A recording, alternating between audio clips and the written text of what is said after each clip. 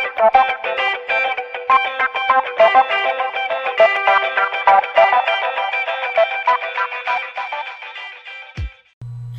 guys, Mike from the Off Grid Shop here, and today we talk a lot about Victron on this channel. Victron's one of the biggest products when we were doing installations that we did and we used. I see a lot of people come through with, we see a lot of quotes and things like that, and the big thing people will get quoted, especially when the grid's available.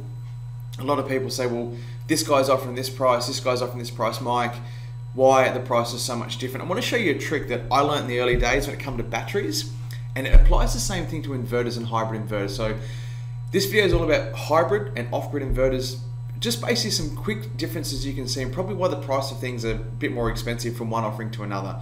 And I'll show you how to pick that you're getting a cheap inverter or not. Now, we love these Redback products. They're a really good product.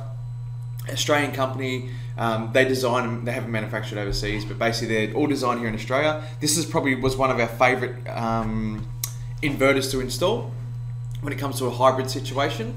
Now, a hybrid inverter, just to think about it, with a hybrid inverter, the grid is pretty much always there. So the hybrid inverter is always relying on the grid to help it out.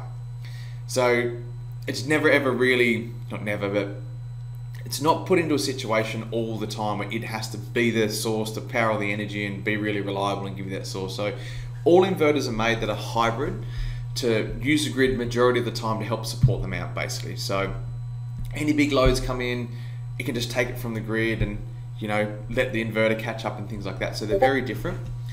Now, I'm going to talk about SMA today. So SMA got some really cool products.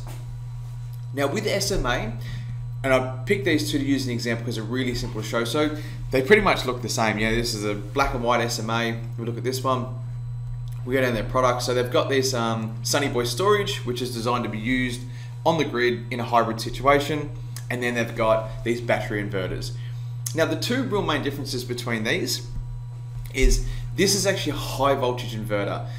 So if you go back, if you haven't seen the video yet, go watch my video on volts, or volts times amps equals watts. It's pretty simple. So if you go back and watch that video about how to calculate the watt hour and work it out, you'll get an understanding of the higher the voltage, the lower the amps to give you the same watts. So these grid connected inverters seem to work in a very high voltage area. So this one here, the battery range is between 100 volts and 500 volts.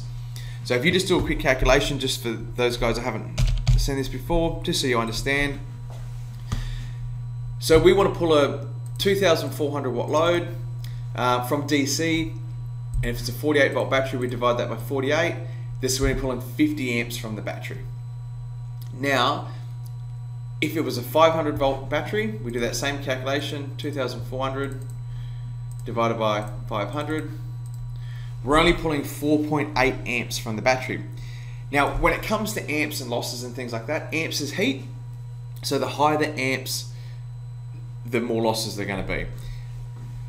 So with the higher voltages, what that means is there's smaller cables and stuff like that. So they can actually make these inverters with less moving, or less copper and things like that inside them. So one of the tricks I want to show you that back in the early days when it comes to batteries, that still these days, still applies today with batteries, I'll have a touch on that in a second, it's just the weights. Now if you look at, this is a Sunny Island, the off-grid inversion. So these inverters are designed to work off-grid, and you know, they've got a generator for backup, but if they do need to do some heavy lifting, these generators can do it all by themselves, basically.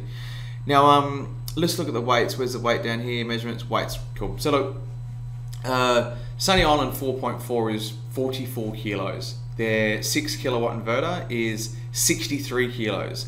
So there's a lot more copper and there's a lot more weight inside it. Now we go jump over here and have a look at the Sunny storage. 26 kilos to 30 kilos depending on the size. So let's have a look. They're 5 and 6 kilowatt inverter. This 30 kilos. So we're comparing that to, I think the other one was 63 kilos. So that's a whole 23 kilos difference. Is that right? These are a lot heavier. So it's one simple thing when you're looking, you're getting quotes and designs and things like that, and you're looking at a product. The heavier it is in an off-grid situation or even a hybrid situation, when you compare the differences. The more weight, the more copper inside, the better quality of the unit that it is. You know, you can do the same thing with Victron. You can go to their website, look at their hybrid inverters, which are their multi-plus 2s, which are designed to work with the grid in mind. You can use a multi-plus 2 off-grid, and it's actually better off to use a multi-plus in an off-grid situation. So, and you just look at, you know, we can see the physical dimensions, they're bigger, they're heavier and things like that. So it's one thing to check out. Same with batteries. I know a lot of people advertise with lithium. It's a huge thing, people advertise with lithium to say, hey, look, you know, we've got the lightest, best lithium on the market, which is great, but if you look at a 100 amp hour lithium battery versus a 100 amp hour lithium battery, and one weighs 8 kilos, you know, if you're looking at a caravan sort of thing, one weighs 8 kilos, one weighs 12 kilos, and they're giving you the same amount of storage, I would choose the heavier one. Something's missing from the lighter one, because if you look at the weight of lithium doesn't change. So they all use the same technology, same chemistry.